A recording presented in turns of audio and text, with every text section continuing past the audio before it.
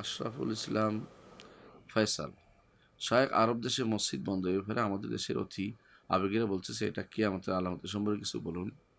আশরাফুল ইসলাম ফয়সাল, মসজিদ বন্ধ হওয়ার এই নয় যে কিয়ামতের আলামত কোথাও আছে মসজিদ বন্ধ হয়ে যাবে, এরকম কোনো কিয়ামত আলামত আসে নাই কোনো হাদিসে।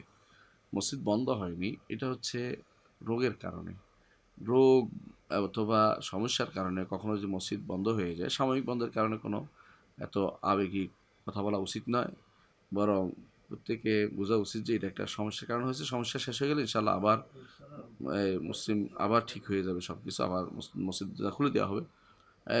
আমাদের দেশেও মসজিদগুলোতে যারা যান তারা প্রত্যেকে নিজের সম্পর্কে শিওর হওয়া উচিত যে আমি অসুস্থ না।